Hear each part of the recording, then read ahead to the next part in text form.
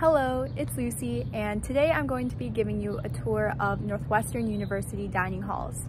All freshmen and sophomores are required to be on the unlimited meal plan, and this includes unlimited access to the dining halls. You can eat as much as you want while you're there, and you can also take out to-go boxes if you're in the rush or you just want to eat somewhere else.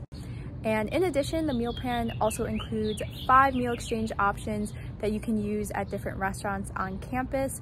And I created another video about that, so if you haven't seen it, definitely check it out. And let's get started.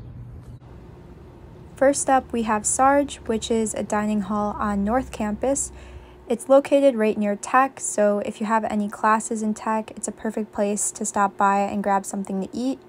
Although it does tend to be pretty busy during lunchtime, especially when classes are letting out.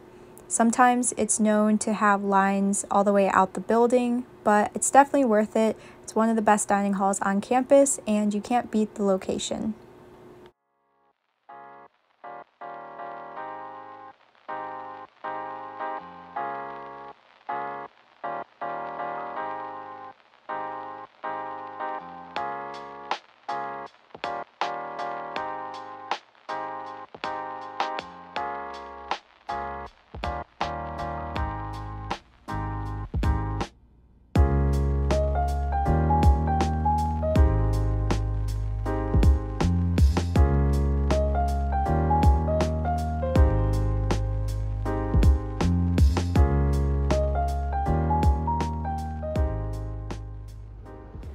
Next up, we have Elder Dining Hall, which is the most northern dining hall on campus, and it really gives off restaurant vibes with the booths and the low lighting.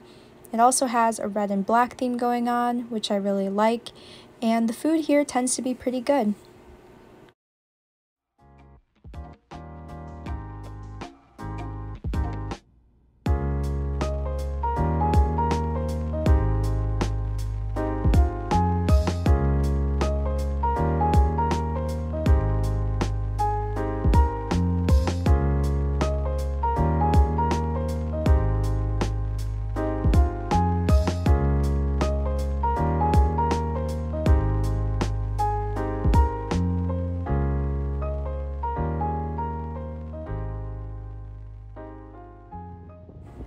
Next up, we have Foster Walker, which is also known as Plex. Plex has 2 sides, and this is Plex West, which is known for having comfort food, flame, sandwiches, and more.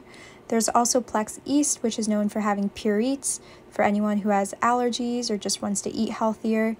And Plex East also has the stir fry, where you can make your own stir fry and they will fry it up for you right on the spot. But unfortunately, when I was there, Plex East was closed. Next up is Allison Dining Hall, which is located on South Campus, right across from the Arch. It's a great place to meet up with friends and grab some lunch or dinner. There's upstairs and downstairs seating, and there's a ton of different options to choose from. However, it does tend to get crowded during lunch, and there are often lines going out the building.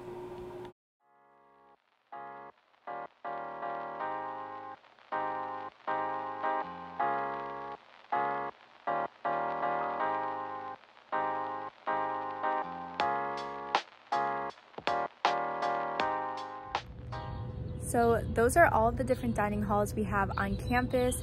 If you have any questions, leave them in the comments below, and I'll see you next time. Bye!